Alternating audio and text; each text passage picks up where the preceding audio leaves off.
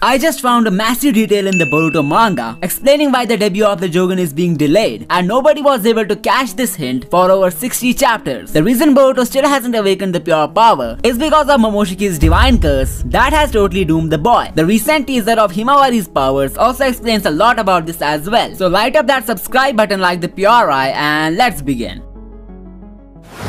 The Jougan is arguably the most hyped element in the story of Boruto, from appearing in the very first episode to having several appearances throughout the anime. This yet to be introduced plot device has gathered a following of its own, and people are eagerly waiting for its manga debut for almost 7 years now. The series has already fired things up by introducing the Otsutsuki gods and changing the power dynamic of the franchise with the reveal of Shinjutsu. However, all these unfoldings even combined cannot confront the hype that this eye has created. So why hasn't the Jougan made an appearance in the manga yet? Well, the answer lies within the twist of fate that Momoshiki has brought in Boruto's life. The moment the monster took him over, Boruto's DNA started getting overlapped by the demon's karmic data. He started losing the Otsutsuki genuineness that he was born with, which proved to be the beginning of a traumatic chapter in his life. Momoshiki himself identified the celestial power of Boruto in chapter 65, but the ignorance of holding such a huge potential granted the monster a golden chance to take the advantage of the boy. However, he messed up in his plan when Kawaki killed Boruto mercilessly, leaving him with no choice but to fuse with the boy completely. For Momoshiki, it was the only way to save himself and his vessel. But for Boruto, this spectacle complicated his life for an eternity. Before the revival,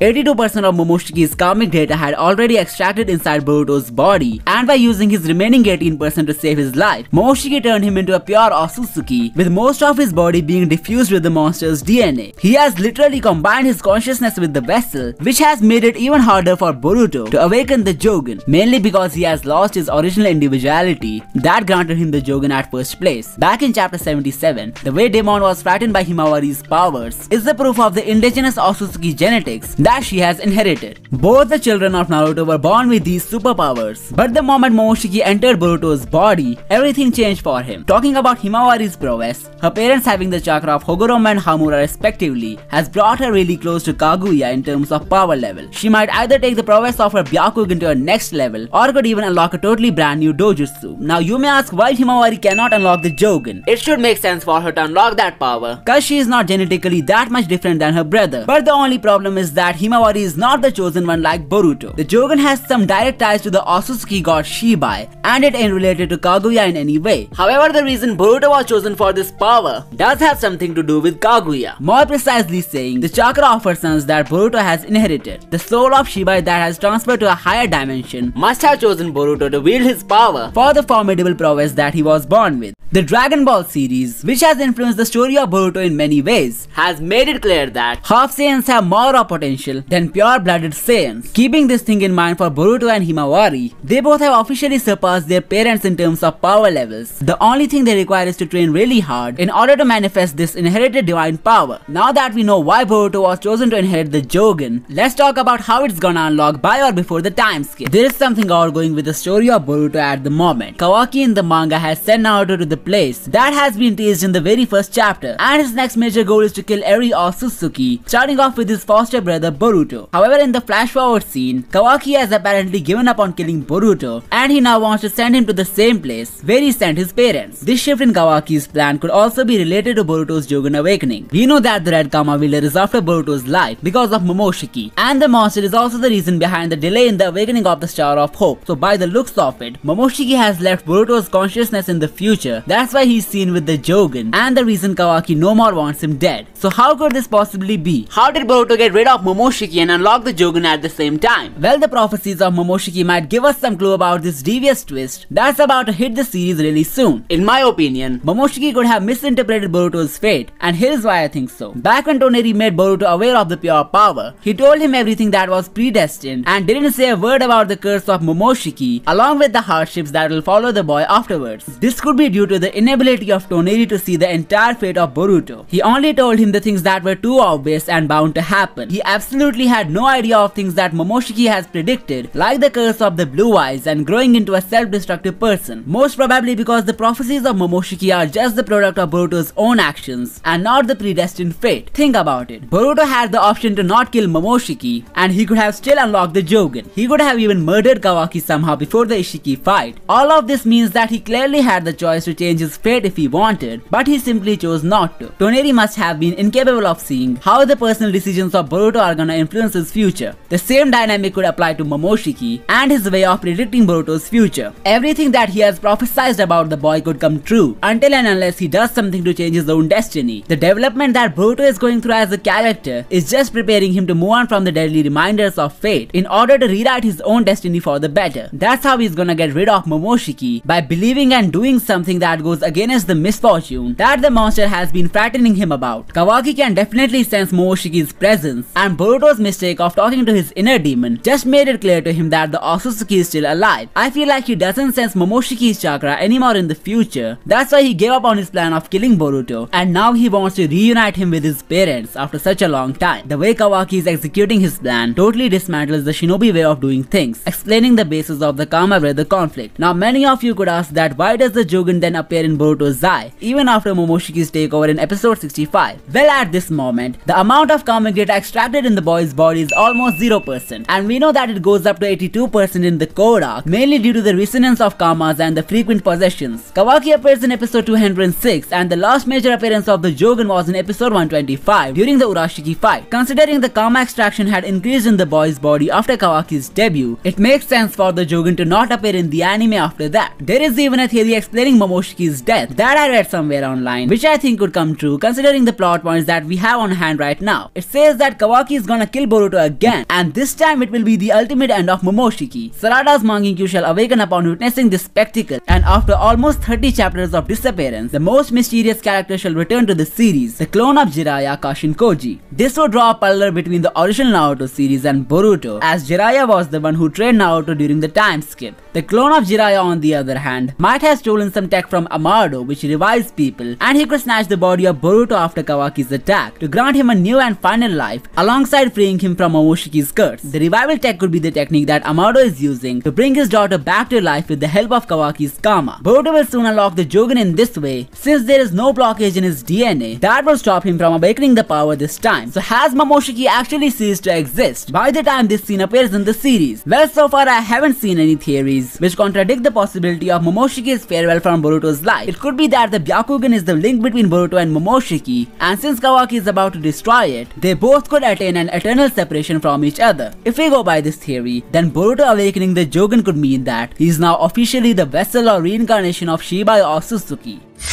Boruto could be the Otsutsuki god in human form. This theory sounded really weird a few months back, but since the introduction of Shibai Otsutsuki, it has started to make a lot of sense. The blue-eyed boy could be the reincarnation of Shibai, and the Jougan is a living proof of it. But are there actually more hints in the story that propose the same